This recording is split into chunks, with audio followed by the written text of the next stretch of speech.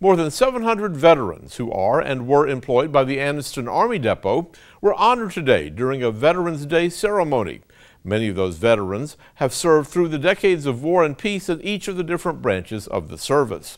During today's ceremony, Lieutenant Colonel Roshawn Steele, who served for more than 20 years, gave an emotional speech about what Veterans Day means to those who served and who are currently serving, and what it should mean to all Americans. Most people don't realize or understand the sacrifices that we made, the time that we're spent away from our loved ones. We miss all kinds of events.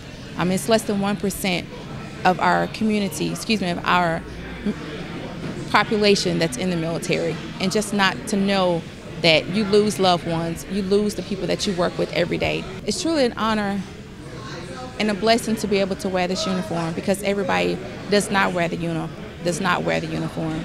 And I'm proud to be able to serve and stand here before you today. Among the hundreds of veterans honored today was retired U.S. Navy Reserve Chief Chris Gates. Gates served the country for 28 years.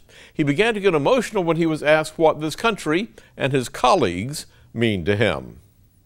I love my country so very much, and it was an honor to serve. I would do it again in a heartbeat. Just too old to do it, but I would certainly do it again. And it means the world to me, this country. They're my brothers forever. I love them, and I love the Navy. Gates says that if you happen to come into contact with a veteran leading up to or on Veterans Day, thank them for their service. He says it really means a lot to them.